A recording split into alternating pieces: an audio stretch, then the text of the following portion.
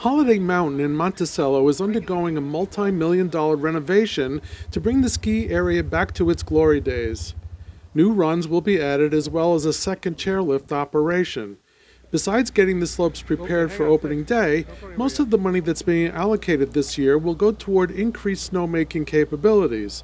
Thousands of feet of new pipes, pumps, and snow machines are being installed. After years of neglect, the new owner, Mike Taylor, has decided to make the ski area a viable attraction for people in the area as well as for people traveling from New York City. Holiday Mountain has been here since 1957. Huge amenity for our area. Thousands, endless of people have learned to ski at Holiday Mountain. We have 155 acres on the property. Unfortunately, it's been slowly in demise over the years. We were dwindled down to 3 trails. So my family purchased it, Jim, this past May, and we're looking to bring it back up in the end to 17 trails. Amazing amenity here.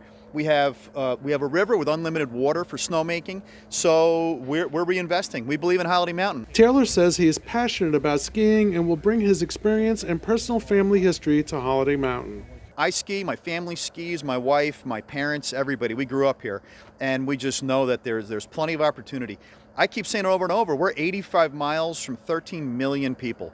Easy to get to, just off 17. I've got 155 acres of some amazing terrain, great snowmaking water, good infrastructure, friendly municipality.